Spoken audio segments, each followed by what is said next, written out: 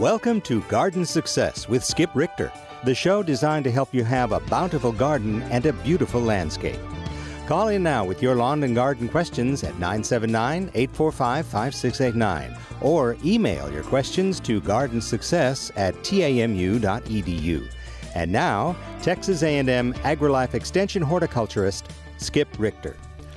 Well, hello and welcome to Garden Success. We are looking forward to talking to you today about whatever's of interest to you, but we're also going to be talking to a special guest we have, Mr. Mike Shoup. He is owner of the Antique Rose Emporium, and we're going to talk about antique roses, just how to have success with roses, how to use roses. But feel free to call in. Perhaps you'll have a question for Mike or for me on some other topic. We're still open lines today, so write down the number so you can give us a call. It's 845-5689, 845-5689, or by email at gardensuccess@tamu.edu. Garden Success, one word, at tamu.edu. Well, Mike, welcome to the show. Thanks, Skip. It's nice to be here. It is good to have you on. I think the topic of roses is one that just really resonates with a lot of people. It's kind of like tomatoes in the vegetable garden, maybe. It's like the focus of a lot of vegetable attention. When we look at the landscape, roses are just center stage. Roses have gone back through history in terms of their interest with mankind for forever. Interesting enough, though, I went to school at Texas A&M, got my master's degree in horticulture, and it was the one plant I swore I didn't have nothing to do with. Mm-hmm. Because the roses have had this reputation of being fussy. You have to spray them. You have to prune them on a certain day in February with, the internodes facing north. I mean, all these rules, it just didn't make any sense to me. I was very interested in just having easy plants to grow in the landscape and in your garden. And so obviously something changed there to change my mind. And it's just been a wonderful story for me to be able to now be an advocate of the rose. Yeah, no kidding. Well, tell us a little bit about what got you interested in plants in general, and then specifically what drew you to roses. I was lucky enough to find out that I could actually make a living growing plants because when I was a child, I grew tomatoes, and I just loved it. So being able to go to A&M and get my master's in horticulture was a real bounty for me. And so I went to work right after that growing plants for the landscape. And this was a long time ago. It's 1976 I graduated. So we were growing Photinia and ligustrum and stuff like that. And, we were able to be successful because the economy was just going crazy in that time period. I went home to my wife and I said, we're going to be rich. This is so easy. Well, you know how that is. And it completely changed. The economy went south. We had a recession in the early 80s. And I was left holding the bag trying to figure out what I was going to do because I couldn't sell what I was growing. And that started it. And I was able to go out with some early plantsmen like Lynn Lowry into the wilds of Texas and bring back plants that evolved here in Texas as an alternative to these ligustrum and things I was growing. I thought maybe that would be a practical source. Well, it was a difficult sell, to be honest. People didn't know about natives and stuff. But it was on those jaunts into the back roads of Texas that we found roses growing in abandoned home sites and cemeteries, places where you weren't getting the care of human hands to grow these plants. So this was completely antagonistic to what I thought about roses. I thought they had to have, a lot of care, a lot of pampering and expertise in order to grow them. So it changed my view of these plants. And so I started looking at this more closely, bringing cuttings back to the nursery. They grew and flourished, and I saw big differences in what I was finding than what was being offered modernly. And the big takeaway with that is that these time-tested plants that lived under the laws of Mother Nature, where they could take the blue northers and the droughts and things and still be there, changed my mind about them. And so we were able to offer these in the spirit that these were resilient, tough plants. But what we found are the characteristics in these plants were amazing. And number one is fragrance. Many of these roses were fragrant, and that was bred out of a lot of these modern roses. Yes.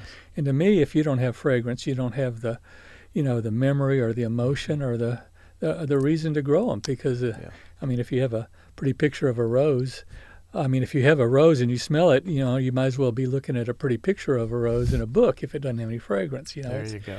So. Well, let's talk about that a little bit, because I bet the vast majority of listeners have not noticed or distinguished the different types of scent in roses. Could you expound on that a little bit? They don't all smell the same. No, I mean you think that if a rose has fragrance, you're thinking, well, that it's just the same fragrance. Well, it's not at all. There are so many nuances to fragrance, and it really triggers a response in people too that is unique. It's Right. It's kind of like a throwback in time. If you have smelt that rose, you can remember the time you first smelt it, kind of thing. Boy, scents have that. They have a very powerful connection to your of your memory, and also it affects the emotion. I remember when we first planted the Cecil Brunner rose, the sweetheart rose, on an arbor in our garden. And a year later, in April, it was in full bloom, and it was about 6-8 feet tall, and it had these clusters of flowers on it. And this elderly lady went up and smelt it, and she turned down on me with kind of tears welling up her eyes. I said, "I haven't smelt that since I was at my grandmother's house." Oh boy! And so it's that kind of vehicle that fragrance is, that taps into a very important aspect of gardening, I think. And roses have banana cream pie, citrus, tobacco. There's so many different nuances to the fragrance of roses that it's well worth breeding roses to bring back that fragrance. Now, is that somehow connected to what are called the tea roses, or tea group of roses, or what? Why are they called tea? Well, that's a whole. Well, I mean, that's a good point, because I think they were named tea because they came on the tea boats from China. Ah, okay. Back, in the early 1800s. We were actually bringing roses from China into America. Okay. And these were roses that were very unique in the fact that they brought ever-blooming quality to all our roses. Roses before were only spring blooming. European roses, the damask, the albas, things like that. But these China roses bloom 9 months out of the year. And they evolved in a part of China that's very similar to our Gulf Coast region. So that's why tea roses, China roses are all great for this area. And these are the kind of roses, ironically, we still find surviving in these cemeteries planted 100 years ago. So really fascinating. That really is. And so when I think about rose scents and stuff, the rose Marie Pavier, it's a little kind of a short, knee-high-ish. It gets bigger in the right soils, but and it has, to me, kind of a baby powder fragrance. I don't know how would you describe that? That's a good description. Okay. Marie Pavier. It's in the Polyantha group of roses, and it's a thornless rose, and when it blooms, it has this wonderful like baby powder, or what is that? I forgot the name of the chemical that creates that smell. Okay. But yes, it does. And there's it's really closely related to Cecil Brunner, which has more of a rose, a little bit more of a rose perfume fragrance to it. Rose. So, but you hit on something that's very interesting, and that is that people's takeaway from a lot of fragrances are very different as well. Yes. I mean, we've made the mistake of saying this rose is very fragrant in some of our catalogs, and people will write back and say that they flat out can't smell it. Or, oh, wow. So that is something that is a measure within the individual, and you've got to be real careful about that. Yes, and some of the plants out there, I don't even know how to describe the fragrance, in general. Well, okay, here's an example. Copper Canyon daisy is in the marigold. It's a type of marigold, essentially. And to me, it smells like a cross between citrus and pine on steroids. And some people, it just offends their nose to the point of they can't take it. Yeah, exactly. I mean, there's so many different fragrances out there. At this time of year, we have mist flower blooming, and it has well, it's kind of crude to say this, but it kind of smells like a floral cat urine. So, which maybe turns you off, but actually the fragrance lingers and is fairly pleasant. So, well, some of the, I guess, some of the paper whites, I believe, have that cat urine description. I've heard that on some of them as well. Yeah, exactly. So, but I think in general, the fragrances that come from flowers, roses included, are so important to the to the element of gardening. Yeah. They do create kind of I think the memory or the emotion and the feeling that you should be out there, mingling with them. And I think it's a trait that is missing in some of our applications of gardening, and it needs to be brought back. Well, a long time ago, I was involved with a community garden, and a gentleman, I guess he was probably 92 years old, he would always say, roses leave part of their fragrance in the hand that bestows them. And I know you've heard that many times probably. But when you it's one thing to buy a bunch of straight-stemmed hybrid tea roses and give them to somebody. That's pretty, that's fine, I get that. But when you take the antiques and those types of roses and put them together and walk across the street or next door, it's a different kind of gift. It truly is, and it's one that we've kind of really try to educate people with. We actually have a fragrance gallery where we'll cut a lot of the varieties of our roses, put them in little vases, and not only can they see what the rose looks like, with the name in front of it there, but they'll walk along and smell them. And it's just an amazing thing to watch people smell these different roses, because in some cases they hit something that they know that they smelt in the past.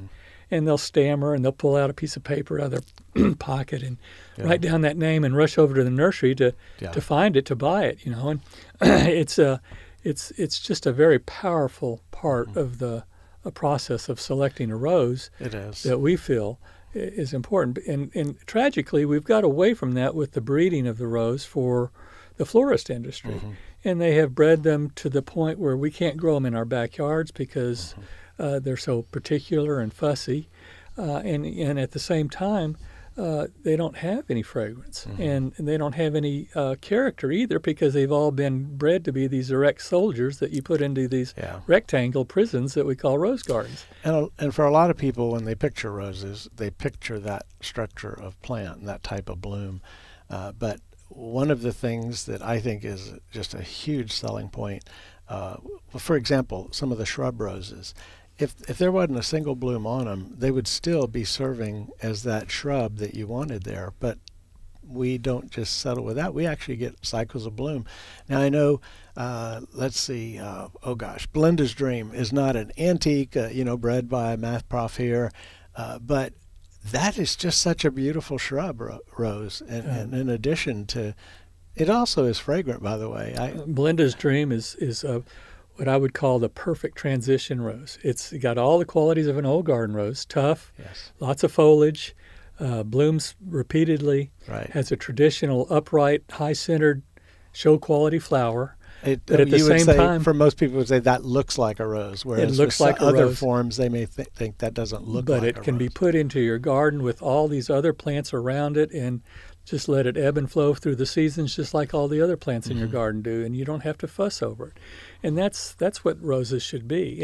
And ironically, or not ironically, interestingly, most of the industry now, star roses and, of course, the knockout series of roses and all these breeders are now concentrating their efforts on this disease resistance.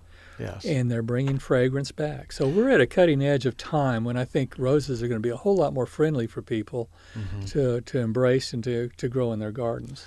Well, when the time when I was in Houston as an agent, Harris County, we cooperated with some others outside our area on some trials of some new roses down there. And I know you probably know who Gay Hammond is if you're a rose person. Gay was involved in that and some others, and we planted them out, no care, and came back to see how they're going to do. And I know the earth-kind roses are treated that way up in Dallas when they test them out. I think that's a good practice, you know. There's lots of trials going on now. The ARS is doing one in Shreveport. AGRS is doing them in regions throughout the United States, and we're very involved with that. It used to be that the hospital there in Houston with Gay, he planted a bunch out as a trial garden. And we're planting them all the time too, some of the roses that we're breeding with.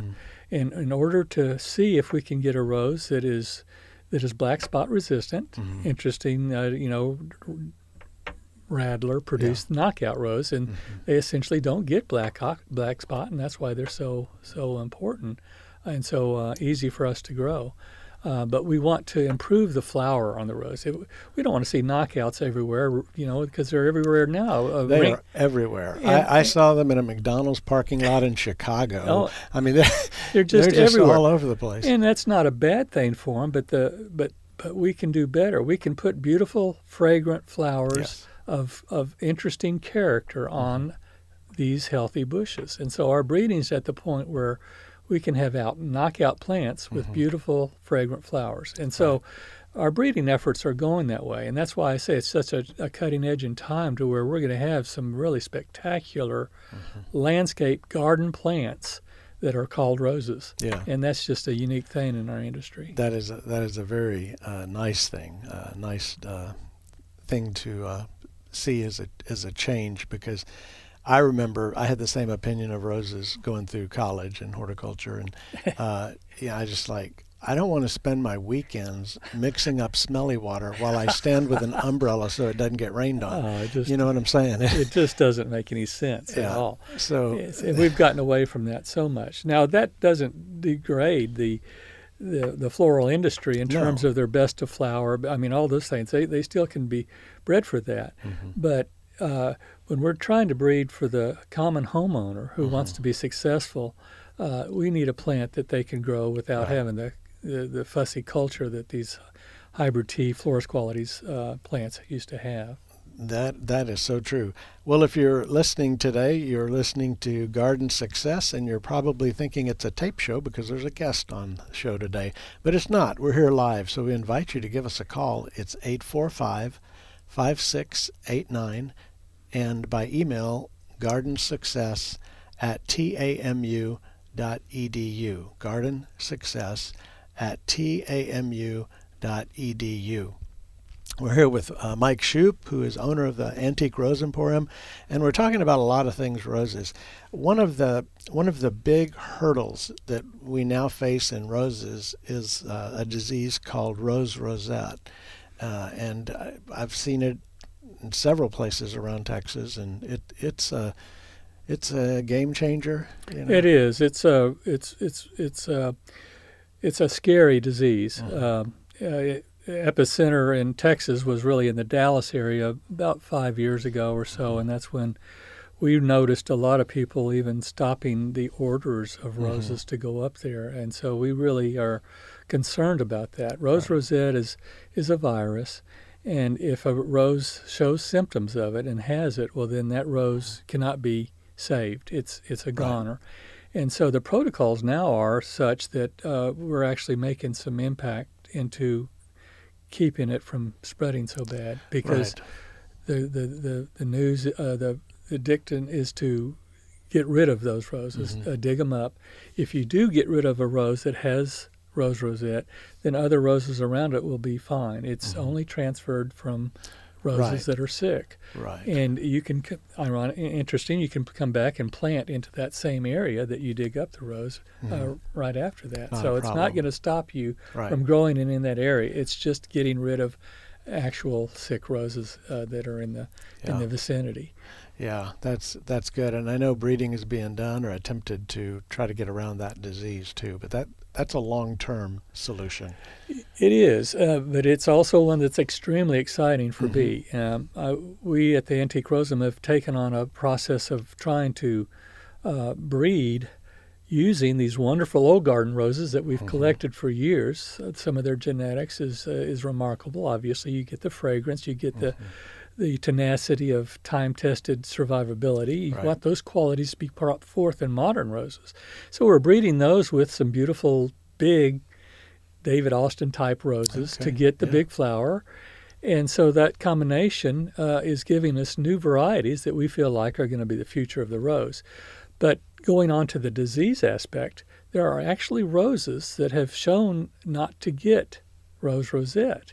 And interestingly, there are some of the species roses that evolved here in the United States, like Rosa palustris or Rosa carolina. Some of these roses are really stingy and are shown not to get the disease in the trials that A&M has been doing with this rose rosette research. And so our idea is to breed those species or wild roses, get that genetics into some of our modern roses, and maybe we truly will get a rose that genetically is immune from getting or at least more resistant to getting that rose rosette. Well, that would be great. I know that it could help transform landscapes in the way that people are moving, and that's away from sprays.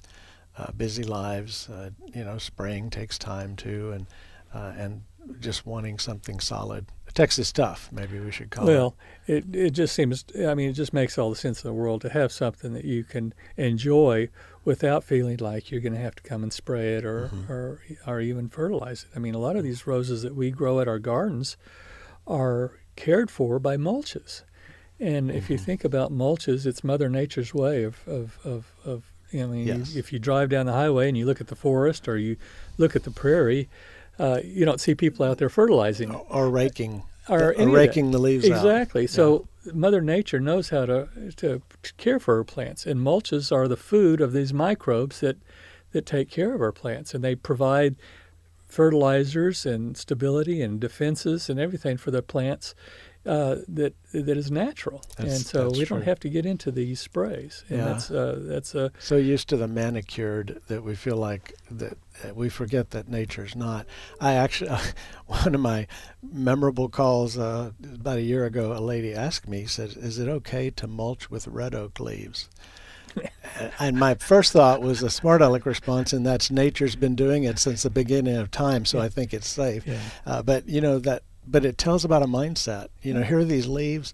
I need to rake them, put them in a bag, and get them out of here. Or burn them. They're debris. Or burn them. When in fact, that's 75% of the nutrients that tree took up during the year. As it decomposes in that forest floor type environment, things go better and better. Up in Dallas, the Earthkind Rose trial that Dr. George has been working on up there, they put them in and they use just wood chip mulch, just like the stuff you see people grinding into the back of the trailer. And they mulch them deeply and they just let it decay. And once they're established, they're not watering those roses unless it's just an emergency. They never spray them. They never even fertilize them after that initial. It makes total sense. And interestingly, you can get a mulch of 3 or 4 inches that you put down. And of course, if you scratch away at it and you get it to where it's touching the soil, that's where all this life is taking place. You get the white mycelium of some fungus and all the roly-polies and all. Everything is going on right there. That's where that transition of that breaking down of that organic matter is going into the root zone, and servicing the roots. But you can come back 6 months later and that mulch is almost gone. Yeah, it's been eaten up and converted into this wonderful compost into the soil. That's Mother Nature's way, and it's certainly not one where you have to go and fertilize. And so we try to mimic that in our gardens. We try to use just mulches, no fertilizers used, no sprays. Everything you see there is just growing based on the fact that it's getting microbial life of the soil servicing the plants. And so it's a wonderful way. And it works. It works. Works great. That is cool. Now, you mentioned rose breeding, and a good while back I heard about you guys were doing some of that. I think you have plans to continue to work with the ones that had been developed, selecting, or we were so fortunate, Skip, in having a student from Texas A&M who was getting his master's degree in horticulture, and he loved breeding, and so he took it on to really, accelerate our programs with the breeding. I had started some breeding earlier on, and I called them the Pioneer Roses. and it was a kind of an amateur stab at it compared to what he did. But he went into getting a gene pool that was extremely diverse from all kinds of sources, and we've integrated that gene pool into some of our modern breeding styles, and we're getting a tremendous amount of diversity in our rose offerings now. Yeah, that's exciting. We're thinking about things like exfoliating bark, fall color, things you don't think about in roses at all. Right. And all at the same time, we're making sure that we create that nuance of fragrance, disease resistance, bloom power, the things that people look for in a rose. That's a lot in one package. It's hard to get them all in one. Yeah. Well, we're gonna take a break here and take a call. Let's see, our phone number 845-5689, and we're going to go and talk to Mark. Hello, Mark. Howdy, Skip. Thank you so much for the show, and Mike, so much for what you do there. That Rose Emporium, for any listeners, y'all, Mike, you're too humble to say it, but it's spectacular. It's a great place to go and take your family and friends. And Ethel Burgess was the only daughter of the longest-serving president of A&M, Dr. Walton. And Ethel Burgess and her daughter, Lou Cashin, went out there all the time. And as I go out there, I have the memories of them and my folks who loved it. And I just commend everybody to go out there. I'm glad Belinda's Dream was made or done by an Aggie, because I tell you what, you stick that thing in the ground. I mean, if I can get it to bloom in the first month, anybody can. Yeah, that's a great story. Thanks for calling. I love that. I think Belinda's Dream too is a fabulous rose, and we were the first to introduce it from Dr. Basie, and of course Bill Welch. He found he had a relationship with Dr. Basie here at A&M, and they saved that rose off of a burn pile, I understand, because Dr. Basie was not totally happy with it in terms of its completeness. He wanted a very, very disease-free rose that had fragrance, and he was also working hard on thornlessness. And so those qualities were not evident in that one rose, even though Bill Welch saw that rose and said, boy, it has great bloom power. It looks like a rose, blooms all the time. Let's see if we can save that. And sure enough, you look at it now, and it's sold throughout the United States. And so I just, that right? Yeah, it's a fabulous story. Yeah, the absolutely. Aggies, and I think Bill is an LSU guy, but he's an Aggie through and through, right? Oh, that's right, for and sure. Diane, his wife, was so precious, and all of these listeners, the A&M program is spectacular. These pecans throughout Texas. You think of Fred Bryson and Benton Story, and so anyway, thanks for the beauty, and I'm with y'all. Those knockouts knock me out. They're too much, too boring. Yeah, we can do better. But if you make them, where they're maroon, I'll buy one. I haven't bought one yet. But, yeah, and there's some varieties though that y'all are working on there that are just spectacular. But those old guard from the cemeteries and that salvia. Y'all, if you get a chance, go out there. I used to go there with Zoom from A&M. I'd skip out on A&M Methodist and go to the Rose Emporium with my dog, Alani. And, I felt closer to God there than in church. But then my Catholic friend said, get back to church. All right, Mark. It's a great place to go, though. A great place to go. Thank you for your call. That's so great. We appreciate the call, but this isn't True Confessions. This is Garden Success, so we don't need You take care.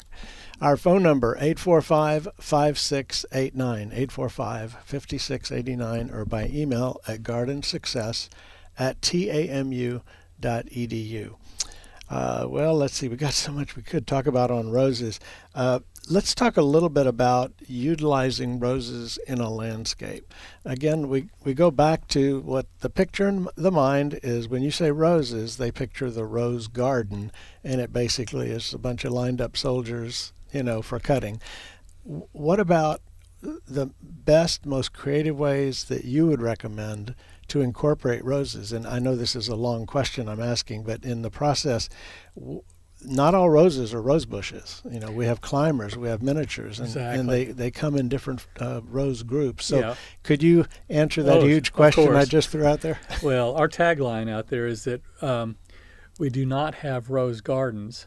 We have gardens that have roses in them. There you go. And the understanding or the view of that is that roses belong throughout. I mean, they do need sun. That's kind of the drawback. But when we walk through our gardens, we find these roses, or we have used these roses in so many different applications. We embellish the architecture of our home or fence or walkways. We use them with perennials, with annuals, with other plants. So there's really no, there's no limit to the diversity of which they fill. I even wrote a book. It's called Empress of the Garden, where the rose is the empress. And the way I talk about roses is the fact that they all are different, and they all have this different moxie in the garden that is kind of powerful. And in some ways, they kind of have a personality. And so I wrote the book with the idea that this personality, like you've got a dreamy romantic, a rose that climbs up on an arbor and drips down and is the place where you want to have your morning coffee or wine it late as the evening concludes. Or you have an empress called the tenacious tomboy, like Mermaid or Cherokee or Peggy Martin, that will outgrow any situation you put it in. Right. It's going to grow beyond those means. And so there's different personalities these roses have, and that almost dictates how they can be used in these different garden settings. But you could even use them in a very large container. If it were the right rose you picked for that, you could use them to go over the arbor, like you said. And there's so many applications, and they're all so different. I mean, you would be perplexed if you tried to put them in a rectangular rose garden because they'd all be different in the sizes and the shapes. So that's the beauty of the rose, is their diversity. And in that diversity, they create you being a garden artist, to use them as different brushstrokes in different parts of your garden. Years ago, I saw a row of Old Blush, and I don't know if that was at the Emporium or where I was, but it was a long row, and they were using it just as a hedge. And that works well. That's in our garden. We have it on a split rail fence. We don't like to plant any rose by itself, so it had the cemetery white iris growing underneath it, and then we also have all the wildflowers in the background there. But it's a beautiful and very simple way to grow them. And the maintenance of these roses too is kind of interesting. It's not like the hybrid tea roses where you cut them to produce these long stem flowers.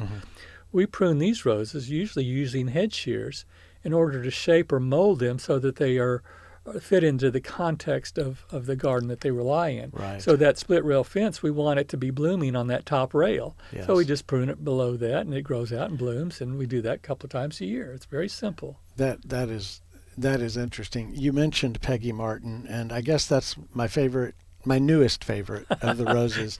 Everywhere I've seen it, you guys have it on a structure that sort of looks like a mushroom type structure. And when it's cascading over the sides of that and these long strings of pink blooms are just hanging down, wow, that's amazing. The previous caller mentioned the garden as a place of religion. Well, I truly feel that way. It's a place where you can go out and kind of lose yourself, and that's what a garden should do. When we get these roses up in the air, like Peggy Martin, dripping down from these structures, it is truly a romantic and dramatic display, and it's just fun to be underneath it. Yeah, that is cool. Well, we've got a call. I think we'll go take it. It's the number, by the way, 845-5689, or by email, gardensuccess@tamu.edu. And let's go now and talk to Charles. Hello, Charles. Hi, Skip. You said I could talk about something other than roses. Yes. About 9 years ago, I was out at Rose Emporium and bought a couple of ligularia to plant in the shady spot, and just loved them. These enormous leaves, the size of dinner plates, and really quite dramatic. Are yours spotted with yellow? No, mine were all green. Solid green. Solid color. All right. And planted them under a crepe myrtle, deep shade, and they did fine. But as the years have gone by, the crepe myrtle has gotten bigger, and I'm sure that the ground underneath it has probably gotten harder to keep wet. And I just, cannot put enough water on that thing in the summertime to keep it going. And I think this summer perhaps finally did it in. Okay. I was just wondering what sort of suggestions you might have for shade-loving things that could fit in a bed that's going to be dominated by a large tree. Well, the ligularia does need moisture, and it would also really love a forest floor type soil where you have a lot of organic matter in the soil and you keep it moist. So as far as going underneath the crepe myrtle to plant, just remember the closer you get to the trunk, the more roots there are in the soil and the more impossible it is to dig a hole. That's true with a lot of trees. So you might want to consider something that sprawls outward, a little vining plant, if you can keep it moist enough. Oh my gosh, the plant name just escaped me. I was about to say. I'll think of it in a minute. I've seen Asian jasmine used that way. Of course, that's not a super, creative plant. It's very common, but it can find a spot to get roots down, and then its runners go and crawl all over the places where it's basically solid roots. That'd be an option. You could go around the periphery and line it with something like Aztec grass or liriope, just to kind of make a border around it. Mike, do you have some other thoughts on a spot like that? I hate to throw you. Go ahead. I'm sorry. Well, shade is always a tricky thing. It's hard to get, and the caller is right in trying to get foliage, because that's typically what you get. And that ligularia is a good one. I guess there's no. I think Skip hit it best by saying if you could add a lot of organic matter into that area, you might be able to bring the water back to a level again where you could grow successfully that. But that would probably take putting, some compost and stuff down in there more often than just annually, or at least annually, in order to be able to grow that. But I think of things that I don't really admire, and like the Mexican petunia would certainly. Those are things that would completely mesh that area. It's the most enthusiastic volunteer in the world. That's right. So that's one you can't give away. Yeah. No, it's extremely invasive, but interesting enough, as invasive it is, it makes it be one of the most successful plants. So in very tough areas, sometimes you can plant those things and be a little bit, it's a little bit more redeeming. Yeah. The plant I was trying to think of was ajuga, but it also needs moisture. Yeah. But it can put up with quite a bit of shade and kind of spreads out. Yeah, it's pretty invasive too, though, isn't it? Not too bad. Not at a pace that I would be worried about. Okay. It appears to me that in order to grow plants in that situation, with the competition being the crepe myrtle's roots and everything, that you are going to have to just make it a little bit more organic friendly, and I think you'll be a lot more successful with anything you grow. I would consider too just mulching it as far out as aesthetically you can tolerate. Making a circle or whatever shape around it, and just leave it as a mulched place. You could always set some very attractive containers here or there, and essentially get your soil above the ground. So I think that's about as creative as I can be right at this moment. Okay. All right. Thanks. Okay. Thanks a lot. All right. Thank you, Charles. We're going to go back to the phones and talk to Kim. Hello, Kim. Hi, Skip. I have a non-rose question. Okay. I wanted to ask you, what are the best steps we could take right now to help prepare our sod for a better season next year? Boy, it was a rough one. Back, but it looks pretty stressed. Yeah, it was a rough one for our lawns. Well, keep in mind that as we go into the cooler weather, lawn growth slows to a stop. That it's not putting out new runners and roots and things. It'll probably be next sometime in March or early April before it really begins to put down roots again. So what I would do is put a light fertilization, not too much, of something that makes sure you get a nitrogen and potassium in it. Those go together well in moving into the plant. helping it store the carbohydrates, which essentially becomes the antifreeze for the wintertime. So if your plant is weak, you can do that going into the winter. And as it comes out in the spring, it'll be stronger too, because it takes it a long time to wake up. We need the weather to warm up a little bit for it. Other than that, the only thing to keep in mind is when your lawn gets thin and sunlight hits the soil, nature plants a weed. And so you may want to take some steps to get ahead of that. Our cool season weeds have already germinated, but in February would be a time to do a treatment for warm season if you're inclined to do that kind of thing. If not, I would probably get a very fine textured compost and top dress over the lawn, basically to fall in among the grass and just sort of block some soil out so that you don't have the same amount of weed problem next year. So you're saying wait until February to apply any type of weed control? Yeah, about early to mid. Weed germination is based on soil temperature, and no 2 years are alike. So we have to kind of shoot at an average. But usually if you can get something out early to mid February as a pre-emergent in this area, you can take care of most of the initial germination of weeds, and sometimes we put a second down. I basically don't do that in my yard. I don't like getting out and spraying or spreading that kind. So what I do is just do the regular fertilizer recommendations. So in spring, after you've mowed the lawn twice, put on your first fertilizer, and then mow, water, and fertilize your way to a really dense grass. And it'll recover pretty fast if you do those things. Yeah, I've noticed the weeds have gotten very bad in the areas where the grass died. So that right. Yeah. And do you recommend anything to try to adjust the pH, or do we need to have it tested? It is not going to be possible to adjust the pH. Okay. Yeah. Okay. Of a lawn. Mm-hmm. Okay. All right. Thank you. All right. Thank you, Kim. Our number is 845-5689 if you'd like to call in. And I'm visiting today with Mike Shoup of the Antique Rose Emporium. And we've talked about a lot of different things regarding roses. One thing that I'd wanted to mention, we kind of touched on it with one of the callers, is the Antique Rose Emporium is really a destination place.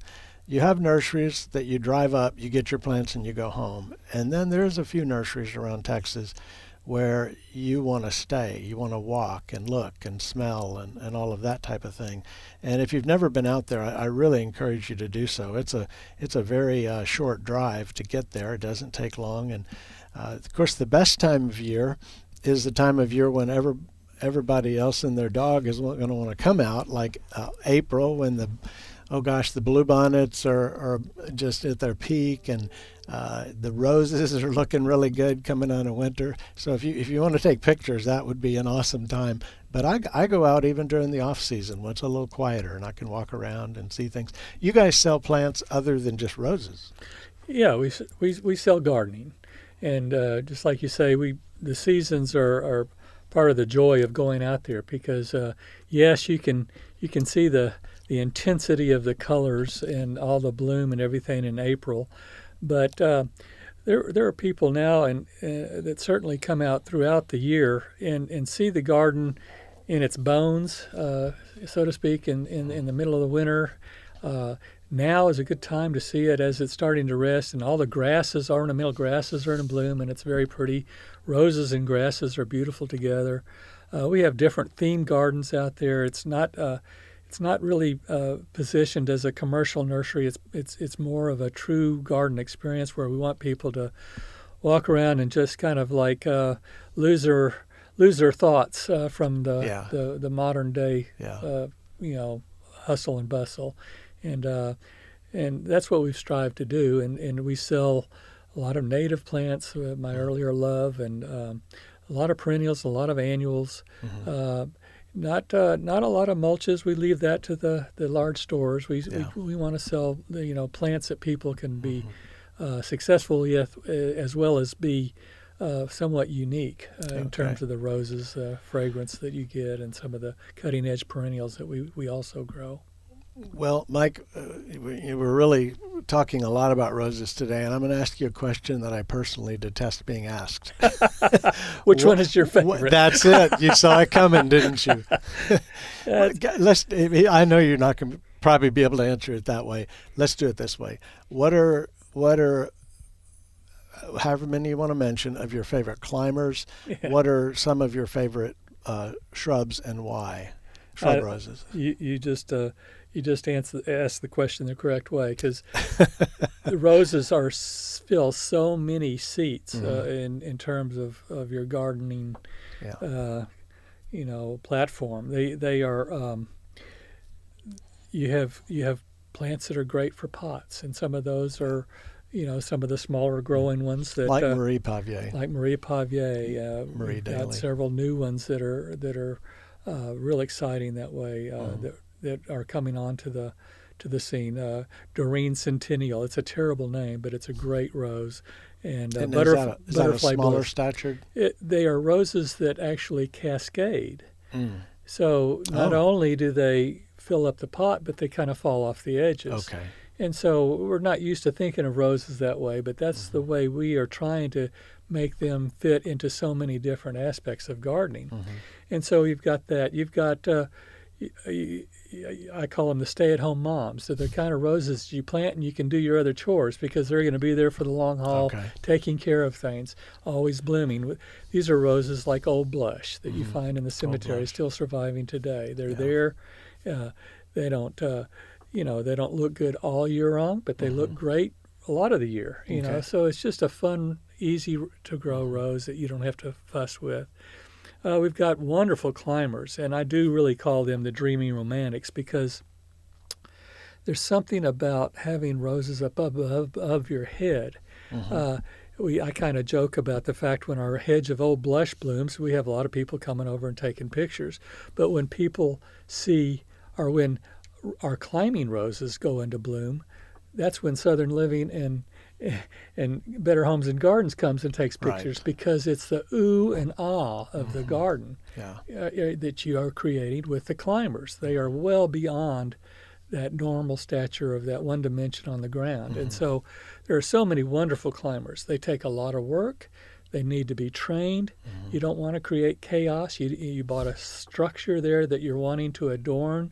And a lot of times people call me and they say, what do I do? I have chaos. It's grabbing children off of bicycles in the street.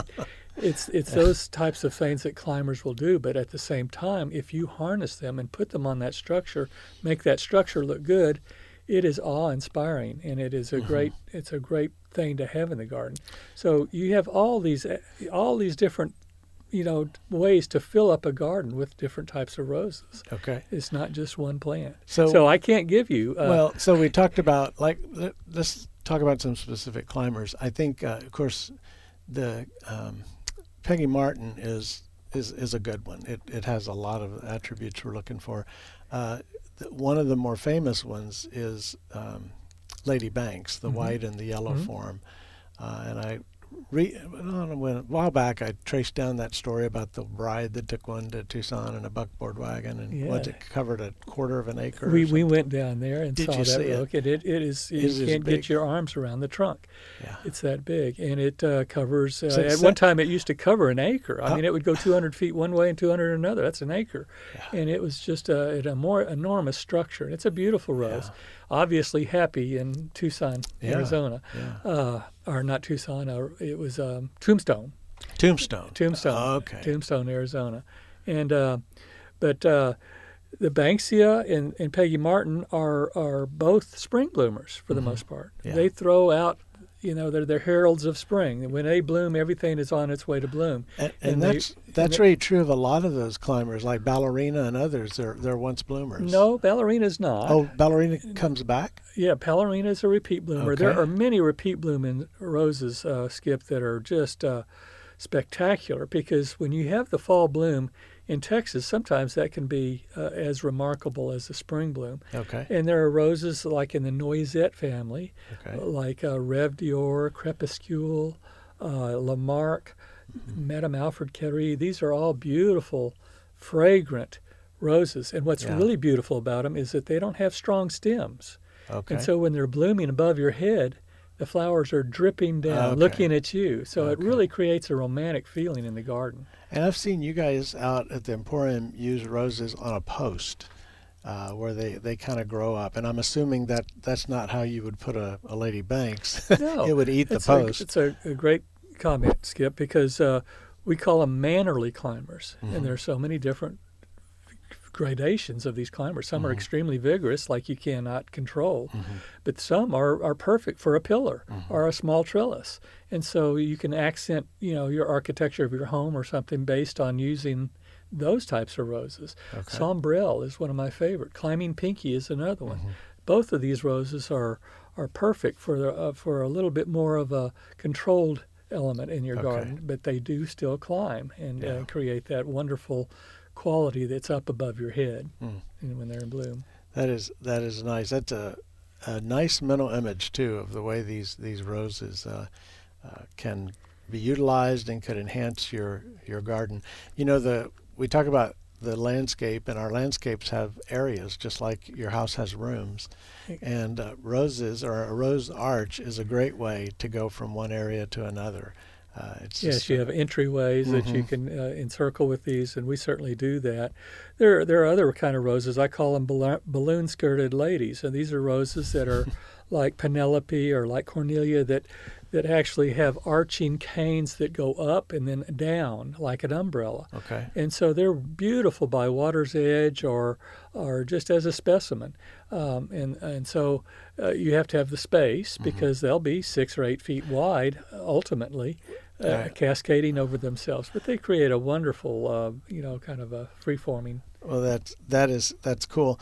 I think for those of you listening to the description he's giving, imagine this giant spider on the ground with the legs that arch out and land everywhere. I saw one of those out at your place one time that was really, really attractive.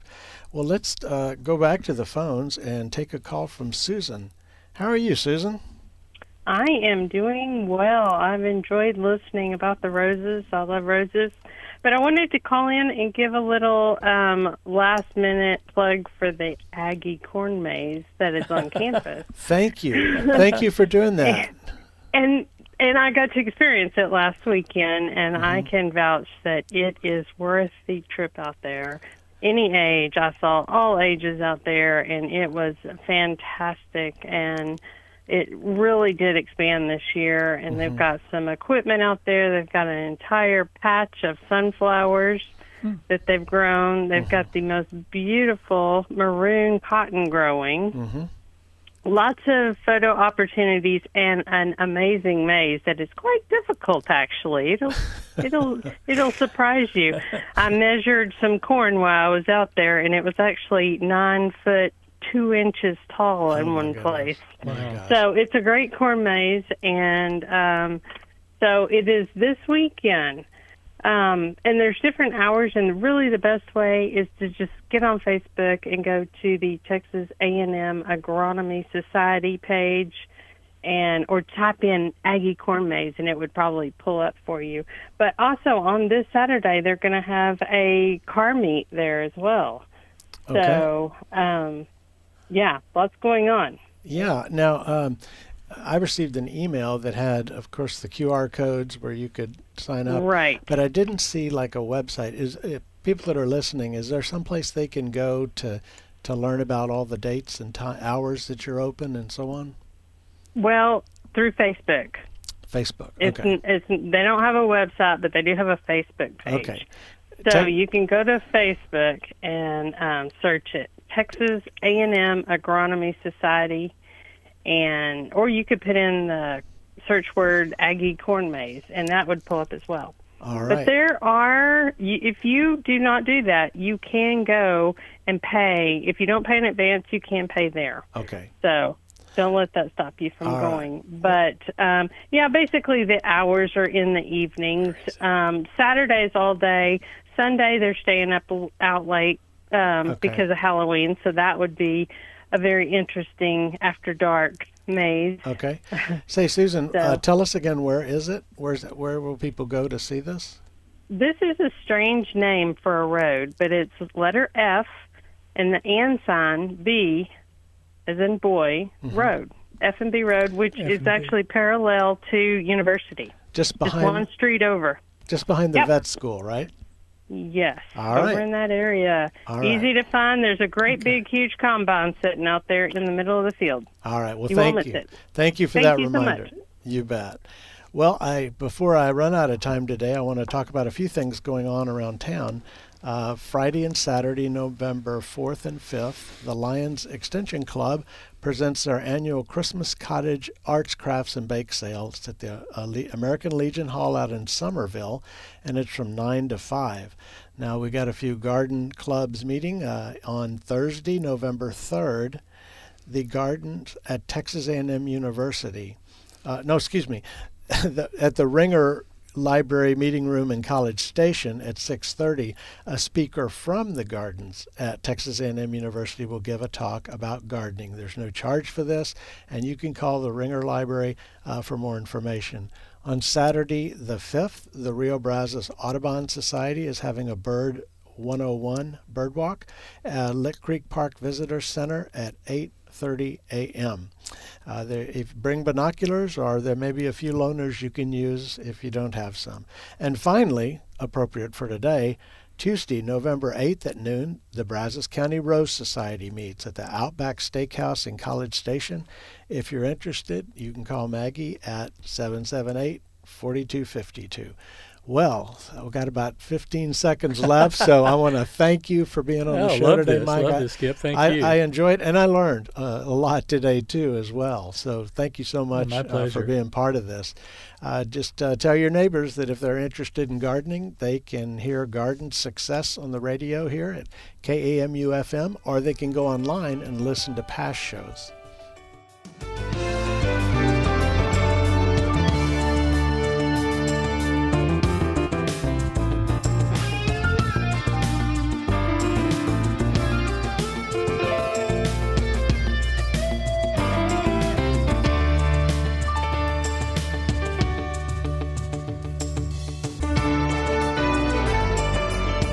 You've been listening to Garden Success with Texas A&M AgriLife Extension horticulturist Skip Richter.